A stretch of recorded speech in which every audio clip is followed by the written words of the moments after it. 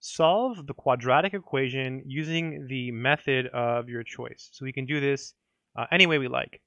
So I'm thinking first, everything here can be divided by 3. So let's do that first. So divide by 3, divide by 3, divide by 3, divide by 3. And then we'll see what happens. So this is x squared minus 12 over 3 is 4. So this is 4x. And then 12 over 3 is also 4.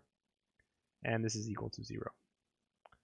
So now I'm thinking, we can pretty much factor this, I think. I think this is the following. Let's try it. This is x, parentheses, and a 0. So we need two numbers that multiply to 4 and add to negative 4. So I'm thinking 2 and 2, and they're both negative. And that does work. X times x is x squared. Negative 2 times negative 2 is a positive 4. And then negative 2 plus negative 2 is negative 4. So it does actually check.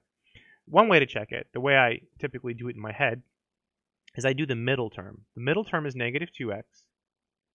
The outer term is negative 2x. And if you add them up, you get this one.